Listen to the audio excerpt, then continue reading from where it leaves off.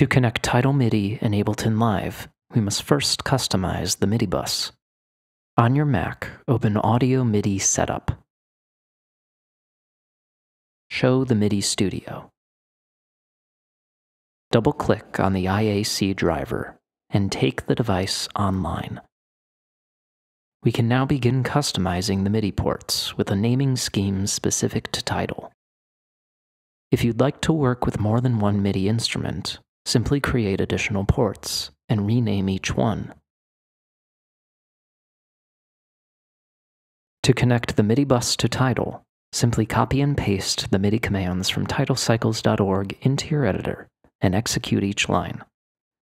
After the second command, you should recognize your custom IAC driver ports in the output section.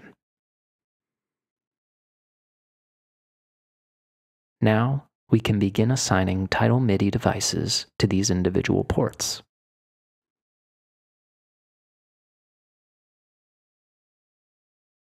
Confirm success in the output section.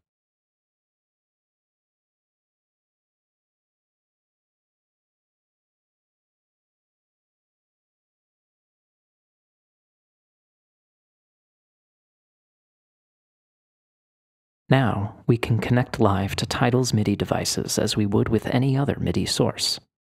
First, confirm your Tidal devices appear in Live's MIDI preferences and are track enabled. Then, simply configure your synths to receive MIDI from these devices.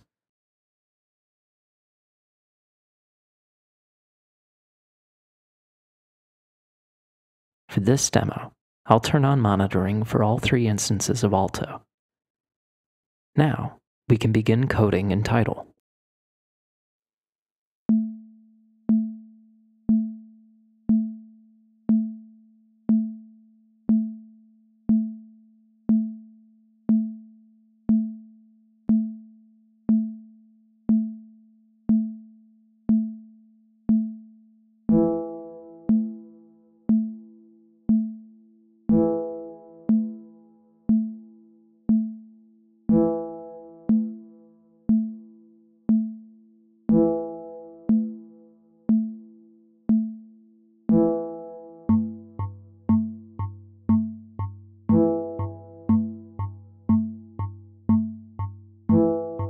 As you can hear, the connection between the two is responsive and steady.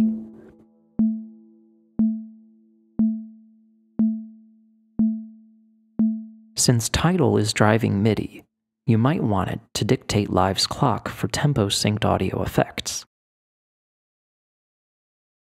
Though currently there is no way to send clock information directly from Tidal to Live, there is a workaround utilizing the Max for Live device BeatSeeker. To begin, let's rename one of our MIDI bus ports Tidal Clock to separate it from our instruments. We'll have to reboot SuperDirt for the changes to take place. Reinitialize the MIDI module and execute our 2 instrument commands. Let's edit the third assignment to reflect the name of our clock port.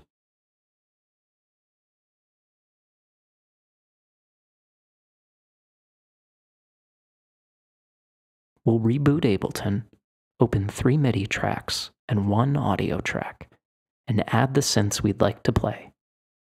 In this one, we'll load 2 instances of Alto. For our third MIDI port, we'll load an operator and set it to SAW64.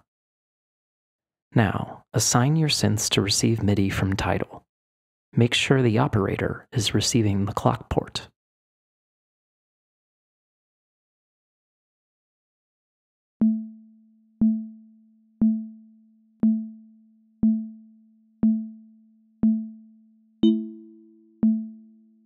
We'll want our clock track to send MIDI from Tidal to Live in quarter notes, so ensure its code features the ×2 command.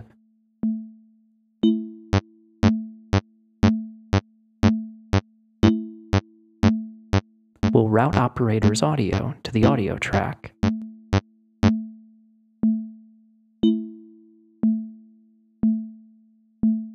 and on it, load BeatSeeker. BeatSeeker is a Max for Live device that analyzes incoming audio and syncs Live's clock to that audio's tempo. Tidal loads naturally at 120 BPM. Let's test BeatSeeker by slowing Tidal's tempo.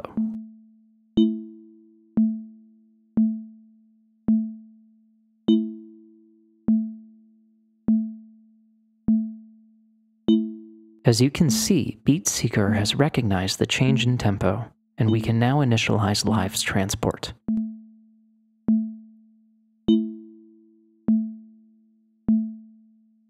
In the top left, we can confirm BeatSeeker's influence.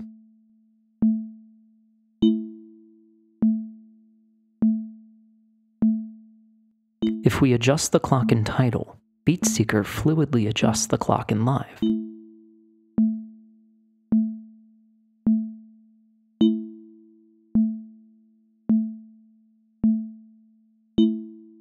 This is perfect for humanizing.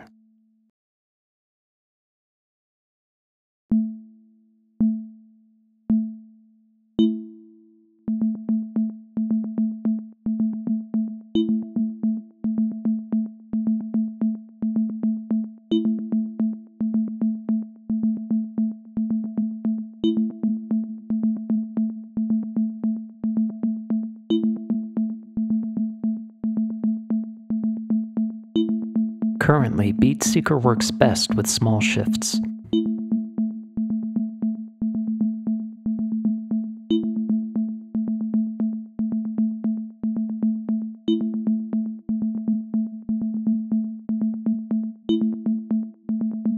For BeatSeeker to analyze large tempo changes in Tidal, it will require a temporary pause of Live's transport.